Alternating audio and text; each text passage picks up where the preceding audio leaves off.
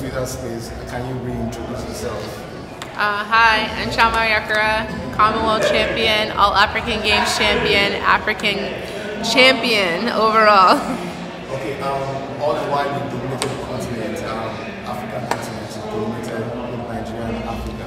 Now you're taking a step much higher with the Commonwealth Games. I'm excited to get my first global medal. It's been exciting since I was able to come straight from Worlds. That was my second World Championships that I attended this past July over in Eugene, Oregon. So I'm excited to be able to get my first global medal this year. Yeah, the first global medal is a historic one in the sense that no Nigerian has been champion before. Does that make you any expression? Yeah, it makes me feel really special to be able to make history at the stadium tonight and also be able to make the podium in my first Commonwealth. So I'm really happy about that and can't wait to show what else I can do. Yeah, with this pass as your pictures achievement and it's just one of those things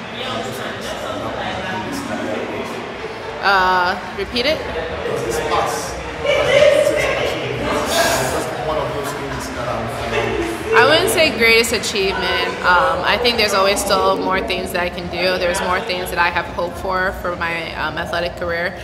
It's definitely one of the milestones for me, I would say, for first global championship. So something I get to add with the All African Games, something I get to add with all the African championships, national trials, champion. So it's a good stepping stone for where I want to be, so I'm happy about it.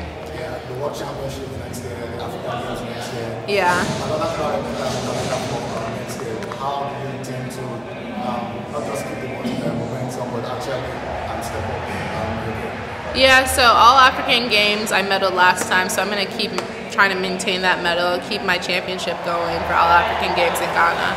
And then World Championships, I was one spot off of making the finalists in 2019, unfortunately. This past year was not my best because I was dealing with an injury, so I'm hoping to make the finals this upcoming Worlds and keep going far. So how easy is it to combine your engineering? So yes. Combine your work, which I think is quite, this year it was not easy because I also got married this year, so I had a lot of life-changing events this year, additional to athletics, additionally to also working. So it was not easy this year.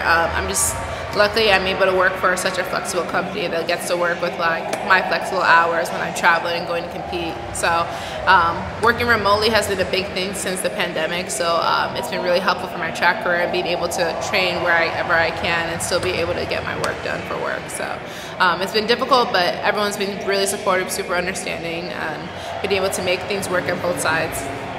And also on the family side, you're newly married, so. Yes. So how's that been? How's married? Married life is going well. Husband's been going to a couple meets. He was just at Eugene, Oregon with me helping out, so he came to watch me throw, and it was his first time coming to Worlds, and he's hoping to make it to World Championships next year in Budapest. So married life's been going well. He's been a huge support and always rooting for me. All right, thank you. Let's Africa will keep supporting you. Yes, thank you.